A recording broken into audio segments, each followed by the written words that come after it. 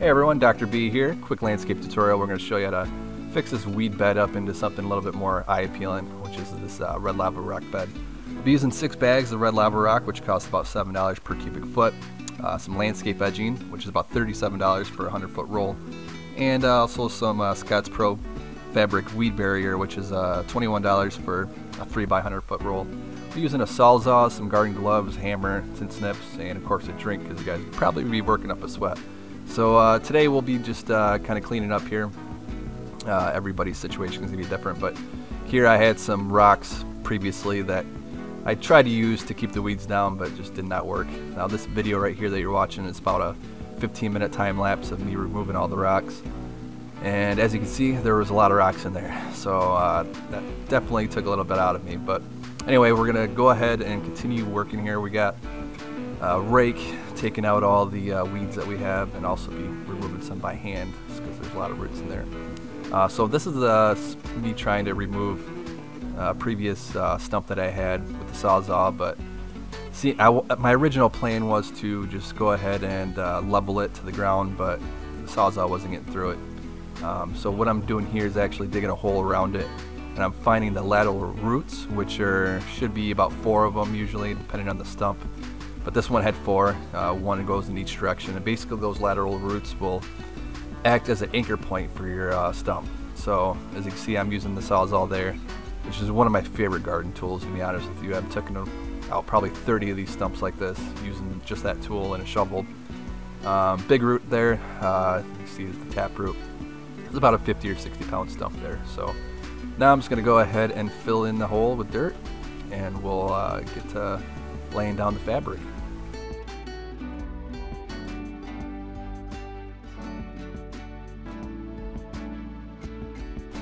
So now that we have the hole all filled in, we'll be just kind of going through, removing any more weeds or rocks that we may find, and kind of just raking up, cleaning up, getting everything level, patting it down. So now that we have that all done, we'll go ahead and start laying our fabric. Pretty windy day, so I'll be just throwing a couple of bags on here to keep my fabric from blowing away. You can use scissors here, but you know, tin snips just work just as well. Figured you know, I'll keep my tools to a minimum since I'll be using these tin snips later to cut the edging.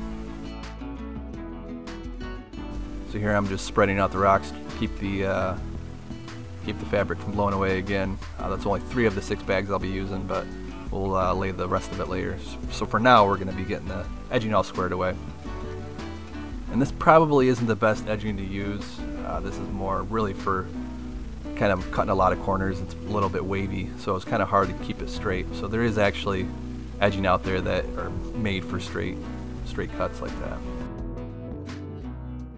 So we're just matching up our angles. And I didn't need a hammer for this because I had some pretty soft soil, but to get those stakes down, a hammer might not be a bad idea for if you have some harder soil to work with.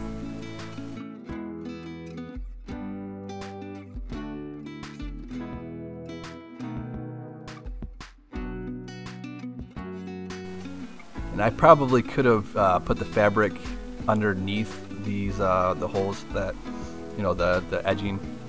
So I might regret that a little bit later. I might have some weeds popping up through those sides there.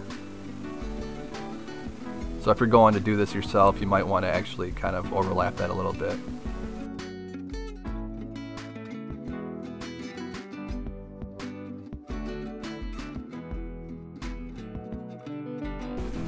And there we have it. After about an hour and 20 minutes, we have ourselves a nice little bed, a lot better than what we started with. So hopefully this video helped you guys out in doing it yourself. You can save a lot of money from landscapers. It's not that hard of a job. So again, if you guys want more of a straight line, there are edging out there that offer a better line. You know, as you can see, there's a little bit of waving there that I'm a little bit unhappy with, but once there's grass around, you won't really see it as much. But so yeah, I'll link you guys in the description section of all the things that I bought for this. The lava rock I actually picked up at Home Depot. You'll probably have a hard time finding that online for a decent price because of the shipping weight. But again, hopefully you guys enjoyed this video. Hopefully it helped you guys out. And until next time, as always, keep it green.